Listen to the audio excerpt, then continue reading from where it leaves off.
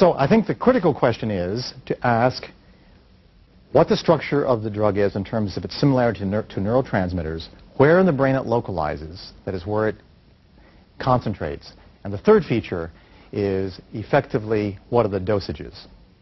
Now, in terms of psychotropic drugs, I think it's important to realize that if we look at this great ravel knot, which is the human brain, and here we have a nice shot of it, we can see there's the frontal lobe, and of course if you influence the frontal lobe just a bit, you can get creativity. One of the reasons that people report creativity with marijuana is that this mild anxiolytic effect produces this kind of free association. But remember, all drugs influence maximally at small dosages, these kinds of drugs, and too much of a dosage can actually be an opposite effect, or produce an opposite effect. The temporal lobe is also involved. We can look at the temporal lobe here. The temporal lobe is actually the locus for LSD effects. Most people don't know that. But if you remove the temporal lobe, there are no LSD effects. That in many respects, LSD experiences, and most of the serotonin-based psychedelics work by producing a dreamlike state and involving the temporal lobe. And experiments have been shown that if you remove the temporal lobe, LSD just doesn't produce the experiences that occur in the normal person. So we have to know something about this great ravel knot, and I think the first thing we must know is that if we take a look at that brain, there it is, the white matter, sending information in and out of the gray area, which is the cortices, that for all practical purposes, consciousness is a closed loop. We have all this information going up into the cortex, but really, if we think at it quantitatively, only about 20% of the input to our cortex is sensory. All the rest of it is talk or interactions between those neurons, which means that consciousness is a closed loop, and sensory input is just a minor modification. Consciousness is actually created by this loop that is activated once every approximately 20 milliseconds with a phase modulation of about 12 milliseconds.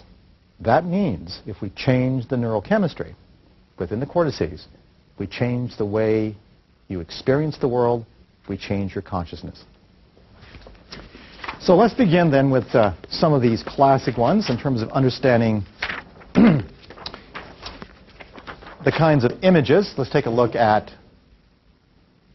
the consistent images associated with, here we go, mescaline, for example. Now, mescaline is actually a trimethoxy ethylamide, which means it's basically a compound very similar to dopamine. Remember what dopamine is. That's the one involved with all kinds of addictions. And there's a range of addictive capacities. Marijuana is not very addictive, LSD a bit more, and still some other drugs like opiates quite addictive, but only about 20% become addicted. So the point is that all of these various kinds of psychotropics, when you take them, go through various kinds of stages.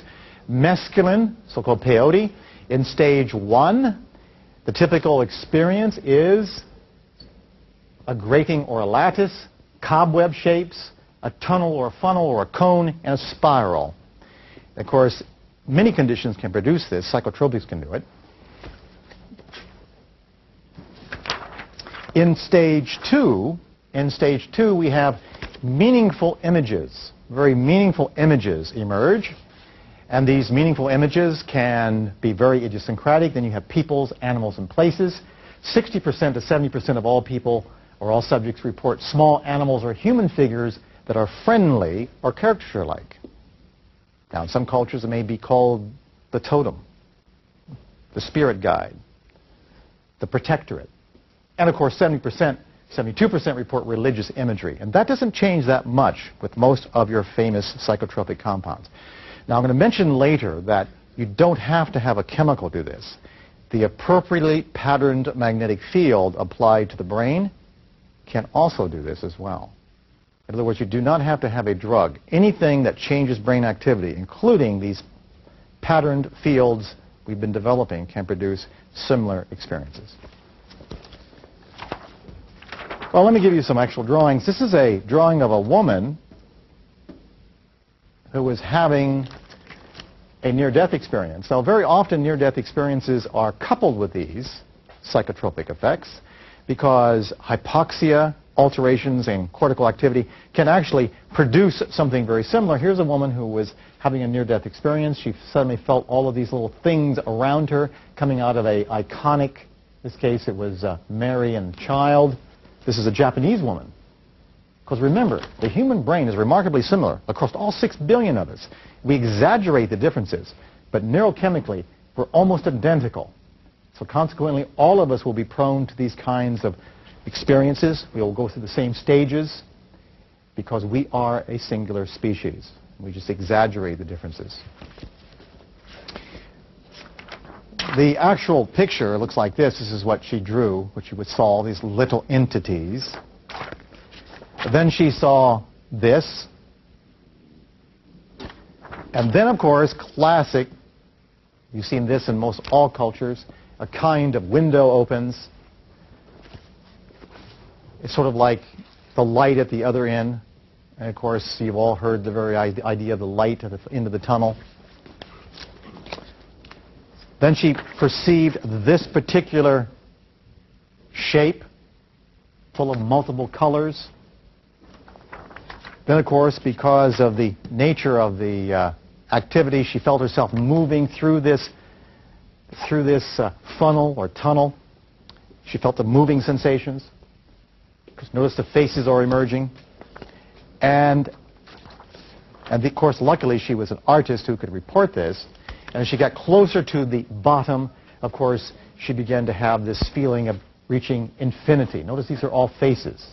Of course, all cultures talk about this. If you look at the Egyptian Book of the Dead or the Tibetan Book of the Dead or any of these other representations of what it's like to be in an altered state, you will find that very similar patterns emerge. Remember, 6 billion brains were basically the same, well, were the copies, 6 billion copies of the same DNA, really. Now, one of the typical ways by which this is done is some of the drugs, for example, that involve serotonin. And some of the classic ones involved with serotonin include psilocybin. And it produces very specific kinds of patterns that you see the Aztecs used to imitate on their various designs, these intricate designs. And of course, lysergic acid amide, morning glory seeds. Morning glory seeds, and of course, LSD is one of the derivatives of that. Actually, it came from ergot. The one we're talking about as well is harmine, which is the Banisteriopsis in the western Orinoco Basin. That one was called telepathine at one time because under its influence, people thought they could read minds. In fact, both the Soviets and the Americans sent in expedition forces in the 1960s to get this famous stuff, to extract it, to use it for remote viewing. And of course, bufotenine, one of the types of psychotropics from toad skins. You probably remember Bubble, Bubble, Toil and Trouble, The Three Witches of Macbeth, the whole idea of witchery, the idea of using toad skin. Well, there is a clear hallucinogen contained within the toads. And if you ever watch Beavis and Butthead, you're too young for Beavis and Butthead? Remember the episode of them sucking on the toads? I think they had the wrong idea of how to get bufotenine.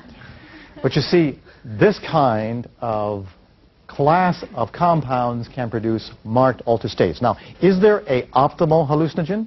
Is there an optimal psychotropic? And the answer is no. Because for any of these compounds to work, their basic chemistry must imitate something you already have in your brain. That's right. Some of you are probably making this right now in small amounts.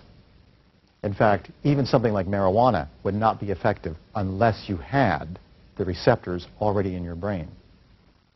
They're called cannabinoids in the case of marijuana. And of course, and you probably have guessed that there are substances you can eat that can stimulate the cannabinoid receptors, dark chocolate, but it would take quite a bit. And you would probably have adverse side effects. I think it's weight gain. All right. All right. So let's take a look at Strassman's work on ayahuasca. He calls it the spiritual molecule. And indeed, this particular molecule, which is dimethyltryptamine, right, dimethyltryptamine, started in the Orinoco Basin. And it's interesting, when people have these experiences, it's all a function of your culture. The local natives say it's the mother, the jungle.